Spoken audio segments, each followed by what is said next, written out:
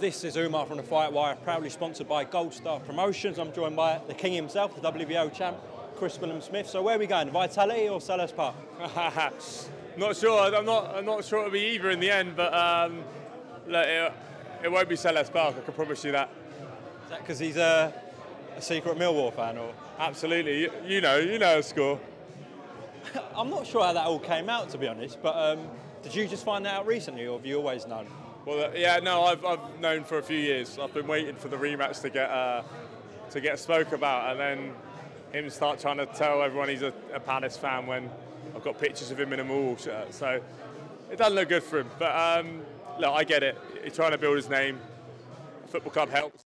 I think people see through it in the end. I think, you know, I had a season ticket when I was 12 years old at Bournemouth, so it's a little bit different.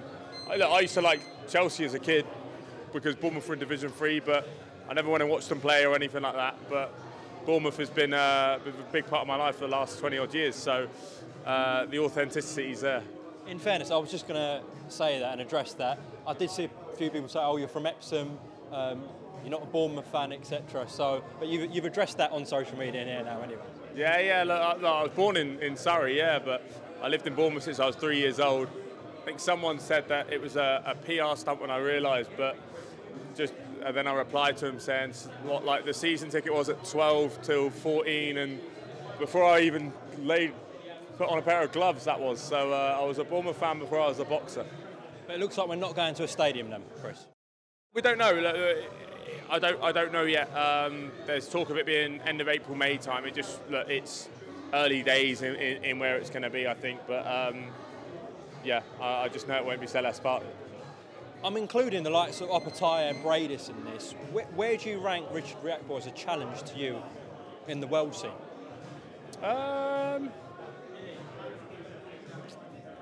He might creep into the top 5.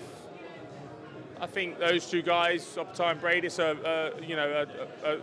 the other two, take myself out of it. They're sort of the top 2 names. Then you probably put someone like Goulamirian in there. You know, there's a reason he's been champion for so long. Yes, he's inactive, but still carries a threat and has got some good wins. Yeah, Richard probably maybe, 5th, maybe 4th in terms of. I still think Lawrence is better than Richard. I think he's a harder fight for most cruiserweights than Richard is. They have different attributes, but yeah, I'd probably put Richard in at number 5. You think Lawrence would beat Richard if they fought? Yeah, I do. I think, I think Richard's too. When Lawrence doesn't knock people out, he knows how to win rounds still, but Richard loses a lot of rounds in his fights, but then his power gets him out of sticky situations, and we've seen that over the years in the meaningful fights. So yeah, when he doesn't knock someone out, then we don't know what happens, because he carries good power and he's been able to get rid of the level he's boxed so far. How much have you developed since that fight, like the first fight with Richard? I mean, you've come on leaps and bounds, but it's like a completely different Chris Billam-Smith going into this rematch. Absolutely, yeah, and I don't think he's stupid enough to look at the first fight and think, I've dealt with him once, I'll deal with him again. Not that it was dealt with in exactly a convincing manner, but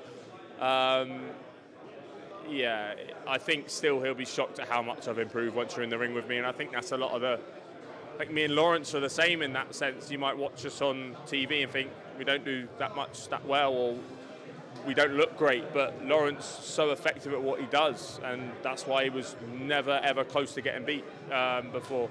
And then same with me, people get in the ring with me, whether that's sparring or fighting on fight night, and they're like, this is serious. And a lot of people realise that after they've sparred me or boxed me. Of course, in the cruiserweight division, there's 2 big rematches to look forward to, yourself and Richard, and Jai Opetaia and Briedis. I know the Saudis really do like Jai Opetaia, and if he does beat Briedis again, and you beat Richard Riakporhe and keep that world title, all roads lead to yourself and Jai Opetaia potentially in Saudi, Chris. That's why I've kind of brought it up. Is that what we're gunning for here? Is that the end road?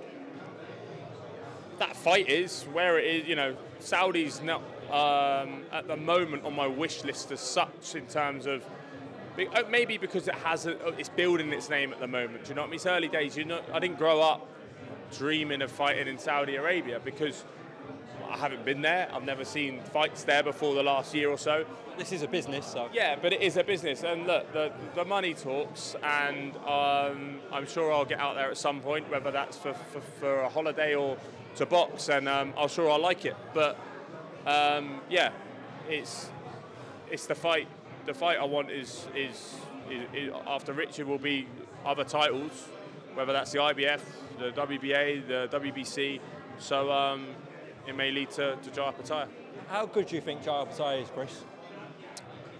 I think he's very, very good. I do think he's very, very good.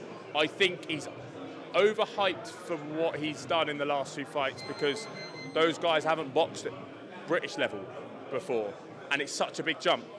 Saying that, I rate him highly. I do think he's a really, really good fighter. Really interested in the rematch, to be honest. I think Briedis' inactivity may be an issue, but you never know, because I've been in his training camp and he prepares diligently.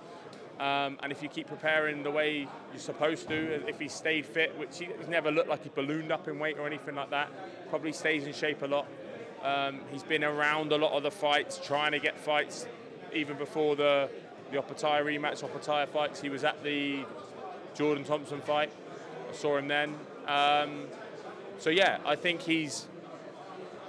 it'd be interesting to see how good he is and what that happens in that rematch. I rate Jai Opetaia. I think he's a really good fighter, and at the moment he's maybe seen as #1 in the world, but it's not because of his last 2 fights and how he's gone about. It's because of beating Briedis, who was the #1 in the world at the time in a lot of people's eyes.